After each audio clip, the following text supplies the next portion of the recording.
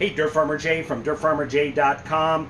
You've got a bandsaw with blades that are naturally in this shape. How do you put them into coils so they take up less space, they're easier to label, and they're safer to stow? Well, simply have gloves, shoes, and put the teeth away from you, towards you.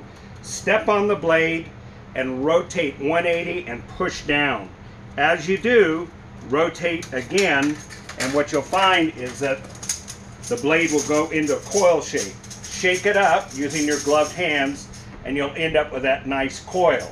To get it undone, you simply open it up and uncoil it like that and you're ready to go. For other great tips, visit the description below and visit us at dirtfarmerjay.com/shop for some great merchandise.